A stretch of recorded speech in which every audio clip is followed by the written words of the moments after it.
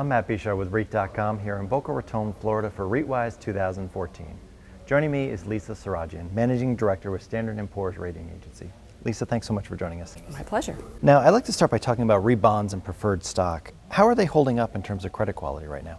Pretty well. Actually, our outlook for the sector is stable with a positive bias, and that means we think more ratings will go up than down this year. That's consistent with what we experienced last year. And the support to that is basically strengthening fundamentals across most asset classes, maybe office being the laggard and pockets of multifamily and retail a little bit vulnerable. But fundamentals strengthened, access to capital continues to be robust. We think issuance, debt and preferred stock issuance this year is up about 10%. The bulk of that's financing growth this year versus just straight debt refinancing. But the result of that is healthy balance sheets, good debt maturity schedules, so pretty well positioned from a credit perspective.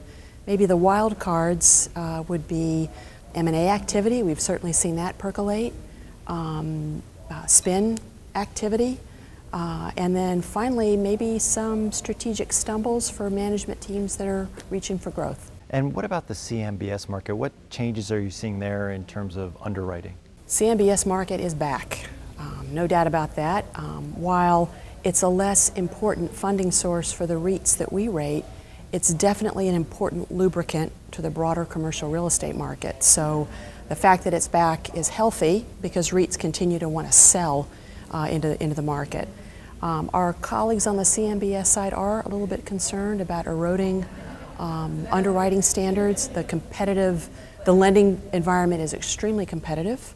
They're kind of noting creeping LTVs across asset classes and eroding support in the form of, for example, bad boy carve-outs. Borrowers are trying to yank those back. So those are negative trends and trends that we'll continue to watch. And lastly, from a rating agency's perspective, how do you view the evolution of the REIT industry into some different property types?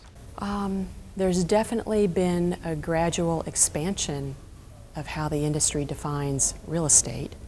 This can be a challenge for us from a ratings perspective because we're tasked with trying to determine to what extent the business being conducted within a REIT is a real estate business or an operating business.